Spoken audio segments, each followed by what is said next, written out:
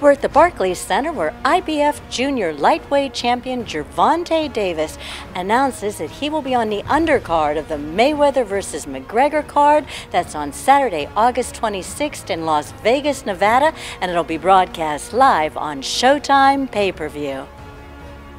We're looking to make a joint announcement next week on the undercard for Mayweather-McGregor. Obviously, Gervonta is going to be the co-main event, so we're very excited about that. And shoot away. I believe I was born for this. You know, I don't think I was built into it. You know, I think that, you know, it's either in you or it's not. You know, and I believe that what I've been through in life, you know, it helped me. You know, and it keep me humble. So I believe I was built for it. Now, Gervonta, you know, in your earlier in your fights, the first few fights on television, you kind of went out there, you bombed your opponent out of there pretty quickly, and you showed that you could knock guys out. But in your last fight, you showed, excellent boxing skills, and you showed that you have defense and you could do basically everything that a world champion should be able to do. Now, do you feel that you want to display more of those skills, or are you trying to excite the fans and keep going out there and getting these knockouts so people can know, how hard you hit or whatnot? I'm just here to do my job, and that's put on a great performance every time I step into a boxing ring, and whatever the fans like, that's what we're gonna give them, and that's explosiveness, and impact fights, and that's what I'm here for. Speaking about entertainment, I was watching Showtime International in your fight in the UK, and I see the ring entrance, and you come out to Michael Jackson, Billie Jean, and it was incredible, highly entertaining. Is that something, a ring entrance like that, can we expect from you going forward?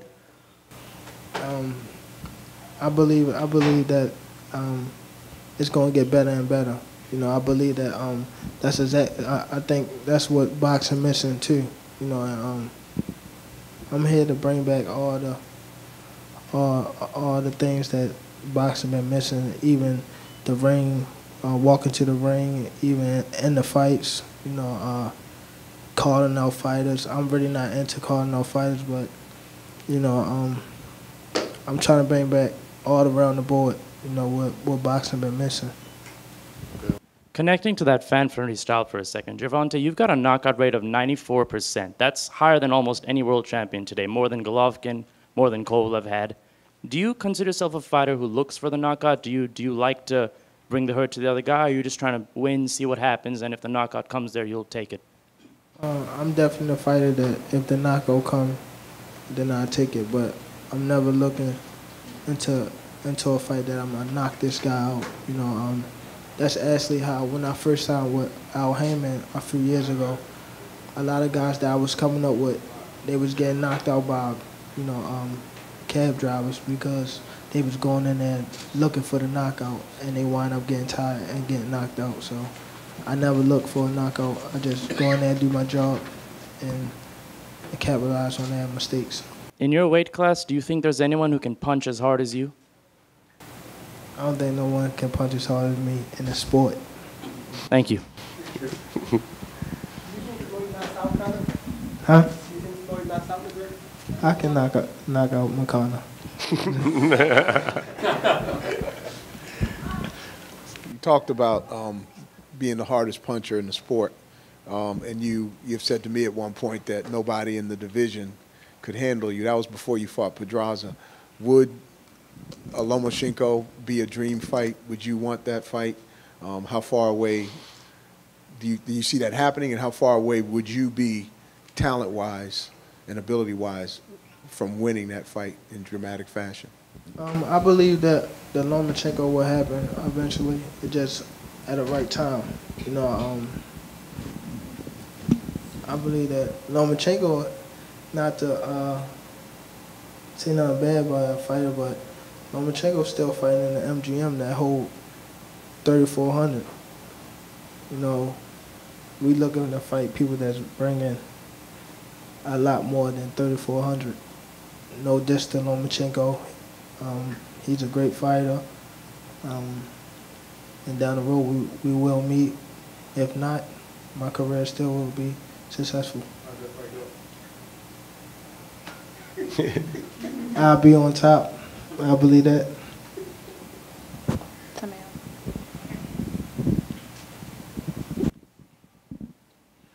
Now, Tank, you have kind of like a Dr. Jekyll, Mr. Hyde type of personality. We see you, you're smiling, jamming to music, but I talked to some of your sparring partners, and when you get in that ring, you turn on the animal. So how do you balance the two, where you're like cool, calm, and collected, but then when you get in the ring, I talked to Jose Vargas and different people that sparred you, and they said it was some work. So how do you make that switch? Every time I step into the ring, it's kill or be killed. You know, we in a business where we're not friendly. Well, I'm not in the ring. You know, and, it just show what I've been through and coming up. Me, you know, just be able to, you know, to release it in a good way. You know, in the sport that I love. You know, so it's either that or back into the streets, so that's why I bring my emotion into the ring. Right here, Gervonta. There's a big elephant in this room somewhere. You want to talk about it? You know what I'm going to say, right? You see the hat? No. Philly? Where? Tevin Farmer? Where yet? I don't know where yet. That's what I'm asking you. What's up with it? Is there something you want to tell us? August the 26th. Oh, did you just spill the beans? August the 26th. Oh, we're not fighting Tevin. Right here. Kind of bouncing off of that, man. Obviously, you know, the Philly people and a lot of people want to see you and Tevin Farmer fight. If you're not fighting him the 26th, when will we see that fight? That's something that everybody's been asking for some time now. Let me answer that. In boxing, you know, things don't always happen when some of us want it to happen. Everything's about timing. You know, guys continue to win. Eventually, they'll meet up. That's how it goes in the sport. Tank's career is going to continue to move forward. He's going to fight the best available competition that is out there, and he's going to continue to give the fans exciting performances. Whether Tevin Farmer is part of that, we'll see. You know, we are focused on Tank being the best Tank can be, and with that being said, going out there and putting on those great performances. Everywhere we go, that's all people are talking about is the great performances that he puts on and how exciting that he is. All this, we don't get caught up in this calling names out and all that stuff. And every fighter calls this fighter out. That stuff don't mean nothing. We don't operate and run a business that way. Now, you guys were on a press tour. Steven, you became a fan favorite. Leonard, Conor gave you compliments and he took shots. Gervonta, you were on a tour. Did Conor tell you anything personally when he saw you? He called me a little bitch. And how did you respond to that? I just laughed at him. I mean, I was just happy to be there. You know, just at the press conference, it was an event, so it's gonna be big, August the 26th. And one more question: you once sparred 4 people in one day. Tell everybody here what you did to those 4 people in Tennessee. I broke their nose. 4 noses in one day? Yeah. 4 noses in one night. How did that happen? I mean, kill, be killed. Anybody else? Why is this not too soon? I know a couple of years ago you guys had some concerns to make sure he was going to be all right before he had some concerns, but now why is this the right time? How is he matured?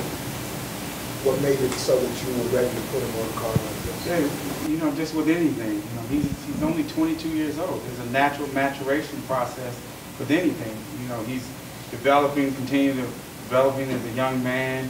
You know, there's an incredible amount of responsibility where he comes from. That, you know, a lot comes with being 22 years old, and then, you know, he has a tremendous advantage because obviously with a guy like Floyd in his corner being super talented, you know, early on and going through certain things. So he's still learning. You know, what's the rush? I mean, he's giving you guys exciting performances, and that's what he's going to continue to do. And timing is everything. Timing is everything. Yeah, and you know, it shouldn't be overlooked what an opportunity like this means to sort of the education of Gervonta Davis. You know, we have not seen an event of this size, you know, in our lifetimes.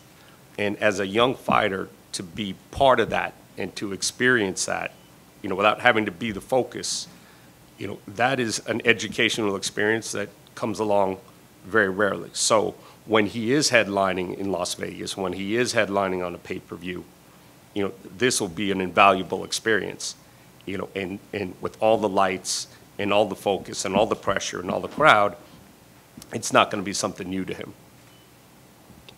Gervonta, who is your circle of trust that you talk to about preparing for situations like this and having this responsibility? You know, what kind of conversations you have with Floyd, with Calvin, your trainer, and with Leonard that help you stay focused? I really don't have to talk to anyone to be focused, you know, but just I know and I believe in my team. You know, every last one of them, to my trainer, to my manager, to my promoters. You know, I believe in they do their job, and it's up to me to stay focused, to do my job. So I believe that as long as I have my team and I believe in my team, you know, I'm here to take over the sport of boxing. Gervonta, with the Under Armour deal, obviously they're located in Baltimore. What's the shared vision for you and them with raising the visibility of your brand and moving forward with it? That's the question, basically. Just what's the shared vision for you, your expectations for them to take your brand? Just to the top, you know, in the ring and out the ring. You know, actually, I want to be able to come back to not just Baltimore, but all over to help the kids. You know, not just in boxing. You know, I want to be able to travel the world, build my brand, build that brand, and just help. You know, do what I can. Is that something you intend to be more hands-on with some of the development of the apparel and stuff? Is there certain expectations that you have for them to meet? Most definitely. Yeah. And I also want to. Actually, we coming out with my clothing line coming soon. Before I believe the 20th of August or the 6th of August. So. Gervonta, you know, going back to a point earlier that Stephen said about this upcoming fight being an invaluable experience for you. I mean, the last two fights have been very big, invaluable experiences, fighting here and fighting over there in England, your first title defense, which is not an easy thing to do. So, you know, what did you take away from, you know, fighting here back in January, beating Pedraza, and then going all the way to England in your first title defense, not just as a boxer, but also, you know, in a mental game and, you know, getting ahead maturity-wise, because you're at 22 years old, you're at a level mature, mental and physically and talent-wise, far ahead than almost any boxer at this point in their careers. I believe that, you know, again, I'm made for it. You know, I believe I'm here for a reason. You know, they put me on the stage for a reason. They believe that I could do it, and I believe I can do it. You know, so it's all about us believing in each other. You know, my team believe in me, and I believe in my team, and they move me at a fast pace. You know, and I can't just, you know, turn my back on them like that. You know, I have to live up to what they believe in. We'll take one more, and then we're going to wrap it up. Anything else? Is there any pressure in that? Do you feel any pressure in having to rise and to move at the pace that Steve was talking about? It's also not if it was too much pressure, I would let them know, and but I believe that my team been doing a great job, and of course I've been doing a great job. And we're here to take over the sport. All right, thanks, Gervonta. You want to wrap it up, Leonard? Like I said, we expect to make an announcement next week on what the undercard is going to be, and it's going to be a very exciting undercard, and can't wait. Thank you guys for coming out. Really appreciate it. Thanks, guys. We're at the Barclays Center where IBF Junior Lightweight Champion Gervonta Davis announces that he will be on the undercard of the Mayweather versus McGregor fight in Las Vegas, Nevada on Saturday, August 26th, and it'll be broadcast live on Showtime pay-per-view. Your new clothing line? Tell us about what kind of stuff. What new clothing? Oh, my Your Under Armour. Yeah, it's coming out really soon. I gotta catch these Under Armour shoes. It's coming out soon though. Leonard, what do you like about Tank? What does he bring? He brings everything to the table. I mean, what a breath of fresh air. You have a young star like this. He's a nice-looking young man, very articulate, and he goes into the ring and he does his job, and he gives you guys excitement. And again, I'm very serious when I say he's the most exciting fighter in all of boxing. Everyone wants to see him fight. So that's a great thing for us to, continue to find ways and opportunities to keep him busy, to keep him on the right platform, because, again, he's the present and he's the future of boxing. And we're very happy to have him part of Mayweather Promotions. You've been with Floyd from day one pretty much. Mm-hmm. What do you share with Tank that you see similar that you tell him to guide him to the right way? That's a good question. Obviously, I've had the great opportunity of being part of Floyd's entire career, and obviously, so I've seen a lot of things happen in the sport. So, again, we have an advantage because we're able to kind of pass on that knowledge to him, so he don't make some of the same mistakes early on, and it happens, and so he has a very, very big advantage over most young fighters, because there's no worries about anything when we put him in the ring, because he's an animal. He's a beast. When he goes in that ring, he's all about business. And when he steps in there, it's just like turning the light switch on.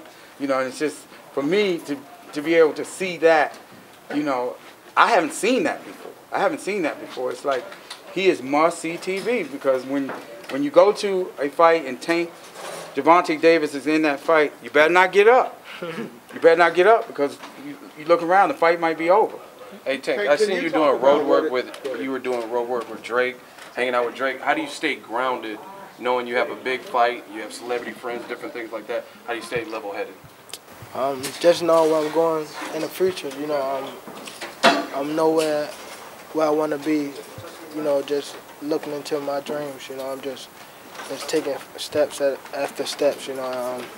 Again, I got to make my team proud. So I got to stay focused, stay grounded, and we're about August the 26th. Being a celebrity at 22 years old, and having to hear what Leonard and Floyd might have to say about what you can't do that normal 22-year-olds do. Is that hard? Can you talk about some of the things you can't do that maybe some other 22-year-old could do? Like you said, you don't go walking through the streets of Baltimore anymore, but can you talk about some of that? Yeah, just like at first I didn't get that. I was getting bigger and bigger till I can't move around by myself no more. I had to have a few people around, at all times just to make sure I'm okay. Even if I miss Leonard call, I gotta make sure people around me say, "Look, get up. You gotta call Leonard back," because it's all about business. I gotta stay sharp at every angles. And again, I'm becoming that star, that I always wanted to be. So I have to live up to it. I have to stay sharp as a young man and continue to be that star. Do you miss any of that, or does the fact that you are benefiting from your celebrity make up for that? Or is it still a part of you that says, man, I wish I could do this? No, I love my new life. I love it. I love like, you didn't have it easy growing up. You No. didn't have it easy as of 2-3 years ago. Now look at you, like all the celebrities gravitate towards you. Yes. Mayweather, Leonard. Do you ever think this would happen when you were like 10 years old, 12? Of course, not so soon, but I always knew that I would be a star, and I was staying focused, staying humble, just so I can reach that next level. Gervonta, do you have a message for the rest of the division out there? Message? I'm the best in the division. That's the message. Who are some of your favorite fighters when you were growing up, or some of your favorite fighters right now, other than maybe Floyd or some other guys? Growing up, my favorite fighter was always Floyd Mayweather. Adrian Broner, Lamont Peterson, Anthony Peterson. That's about it. And what about some young fighters that are coming up that are younger than you? What are some guys to look out for? Young fighters, we have what's his name? Richardson, Hitchin. Yeah. I actually sparred him for Africa. I actually sparred him for Pedraza. I believe he'll be a champion. He another star. Steven Shakur, Malik Hawkins, Lorenzo Simpson. It's a lot of fighters. I can't name them all, but it's a lot of fighters that's going to be tough in the sport. How do you feel being a champion in this? If you could change one thing about Baltimore, where you grew up, if there was something you could go back and change right now with the celebrity you have and the influence you have, what things would it be? What one thing would it be? Change? I don't believe I just want to help more, not just my city. That's period. Just be able to touch these kids. That's what they're missing. They need someone that they need that person to look up to. Now in Baltimore, it's really the young kids is going wild right now. So they don't really have no guidance right now. So I really want to be that person that be able to slow them down. Is it because it's important that you came from there, that you think they'll listen to you? I believe so. I believe 100% they'll listen to me. I just want to be that person to be able to slow them down, because right now they're just going crazy. What makes you so hungry as a champion? You fought in January, then you fought Liam Walsh. This is going to be your third fight, August 26th. A lot of champions aren't doing that. So why are you doing it as a champion, fighting 3 times a year? I believe that that's an iPhone 7. No. Oh. Google. Oh, but I believe in my team. My team is putting me on the fast pace. They believe in me. I'm just living up to the hype that and I'm just ready to fight every time they say. It doesn't. I remember me fighting. I remember me fighting. I just fought on TV, and then Leonard Carr was like, "We got another fight for you, off TV, but it keep money in your pocket." So I was like, "Yeah, let's do it." So. Tank, everyone knows you have power, but very few people here know you can box. Tell me about your boxing skills. They just gotta wait and see. It will surprise them, you think? Yeah, I definitely. I was surprised with the Pedraza fight too. So. Speaking about Baltimore, this question would be for Leonard too as well. When are you going to give this man this homecoming fight? Everything happens in due time, and trust me, when it happens, it's going to be big. It's going to be really, really big. And we're in boxing, what we've learned, in order to be successful, everything is about timing and being patient. Everything don't happen when we want it to happen. It happens when it's supposed to happen. So it's just about the right timing. And when we make that decision as a team, it's going to be massive. Trust me. Gervonta, where's your quiet confidence come from? Because you're not a braggadocious type of guy. You don't talk a lot, but when you get in the ring, you take care of business. Where does that confidence come from? I love that about him. That's how I was raised. Killer. How I was raised. I actually bring the streetness inside of me into boxing world. Into the boxing ring. And it was always kill or be killed. What inspires you? What inspired me? Floyd Mayweather numbers. That's what inspired me. Is this the best and greatest opportunity for Gervonta to become a pay-per-view star, being the chief support to Mayweather versus McGregor? Of course, because it gives him a tremendous platform, and it gives the entire world, because this is obviously a global event, to see Tank.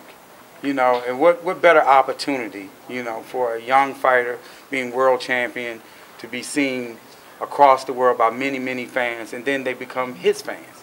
You know, with coming off the last performance, which was a tremendous performance, you know, I can't tell you enough how much support and how many fans that he's gained from just the UK alone.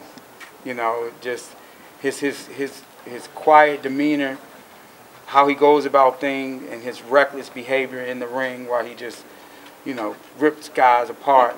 You know, that's what the fans want to see, and that's what they're going to get from Tank, you know, for his entire career. And again, I can't say enough. Mayweather Promotions is excited. Showtime is excited.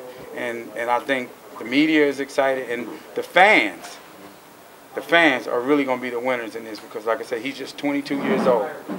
You know? Leonard, you've been a part of, for Mayweather Promotions, you've been a part of the Mayweather-Pacquiao, which to this point is the biggest fight. Seeing the build-ups and the press tour for Mayweather-McGregor, if you had to take an educated guess, what do you think? Do you think Mayweather-McGregor has what it takes to trump those numbers, the Mayweather-Pacquiao numbers? We just have to wait and see. You know, I'm not one in predicting, you know, things. I know we have something very special. Was it bigger than you expected? Just no, it's not bigger than what we expected. It's just that I just don't predict things. It's just that, you know, we plan for, you know, because we know what we got. We got something very special. This is something that the fans have been asking for, and it's exactly what we're going to give them. Was it hard to negotiate with the UFC in general? No, not at all. No, it was very seamless. You know, this is great. This is great. It's a great thing. You know, come August 26th, you guys are going to get a phenomenal event. Tank, there were 3 people that helped to facilitate your career, one of whom was your coach's son, and they're not here right now. How much do you think about them on a regular basis? And if they were here, what would you say to them as kind of a debt of thanks? I would just tell them thank you and just look at me now. You know, the guys that I did look up to in the gym, you know, they are either dead or in jail. You know, so that's why I call myself the one. Also, you know, I believe I'm here for a reason.